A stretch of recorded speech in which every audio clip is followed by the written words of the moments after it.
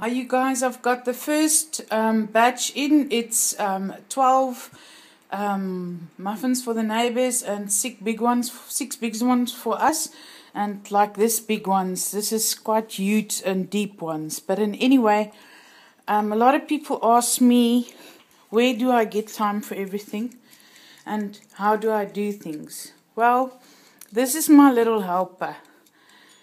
It's a timer that I set off, and when it goes off, it gives a little bell thingy.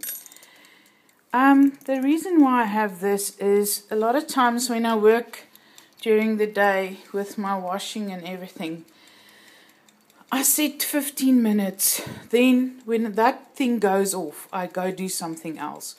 Then I come back, put 15 minutes, and then I go on the internet quickly. Then when that thing goes off, I go do something else quickly. Then I come back.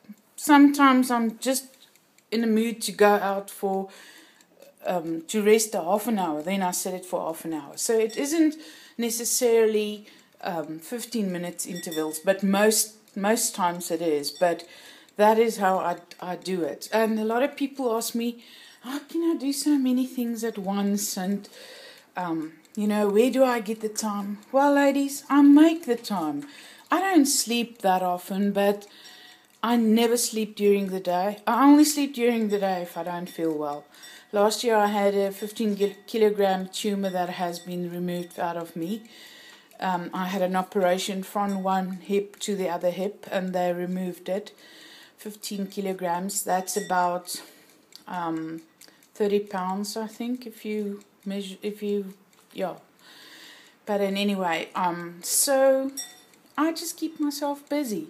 And there's nothing like you can't do it. Ladies, try everything. You can do everything. And everything is art. Nothing is ugly or anything like that.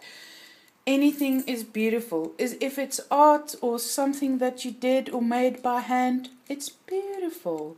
So yeah, just enjoy life. Life is good. Thank you guys.